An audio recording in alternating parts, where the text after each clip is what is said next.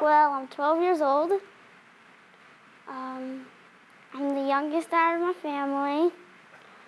I love soccer. My favorite color is pink. And that's it. You are now officially a member of the program, right? We got involved through Camp Sunshine. They offered the Team Impact last year and told us about it. We thought, oh, that would be a good idea. This year we went back to Camp Sunshine and decided we would like to apply.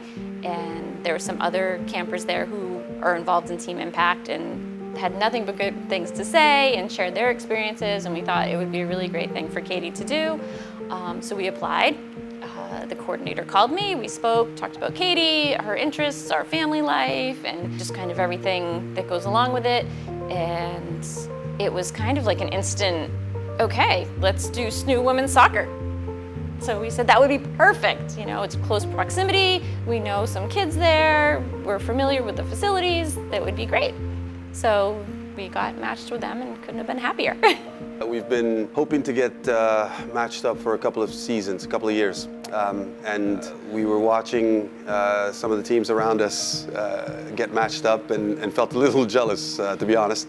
But the call came in right away. We got back to our representative at Team Impact and inquired about how quickly we can meet Katie. And we didn't even want to or need to hear too much about her. We just knew that it was gonna be a good thing for us, and hoping that whoever we were matched up with would feel that way as well. Katie is 12 years old. She has what's called Alagille syndrome.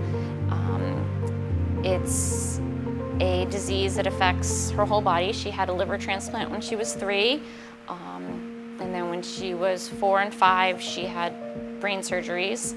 And when she was 5 still, she had cancer as a result of her transplant. She was tube fed by a G-tube for, gosh, probably 10 years. As of right now, she's as healthy as she can be. She's growing and thriving and is no longer tube fed and has been in remission for quite some time now and is doing remarkable. The moment that they met in the locker room, there were laughs, a few nerves obviously. What was really moving was hearing Bethany talk about what Katie's been through. And I think that opened up our players' eyes and hearts for sure. They had a big party in the locker room, which we got kicked out of.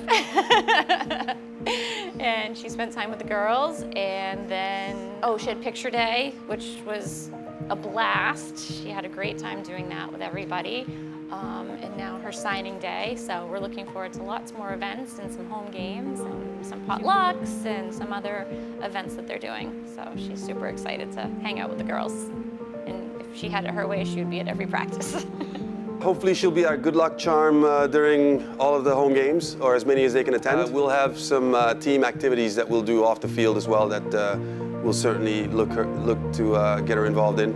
She'll be in the locker room pre and post games if time allows, and we're just, again, she'll be as integrated as we can get her as a member of the team for sure. Go Penmen!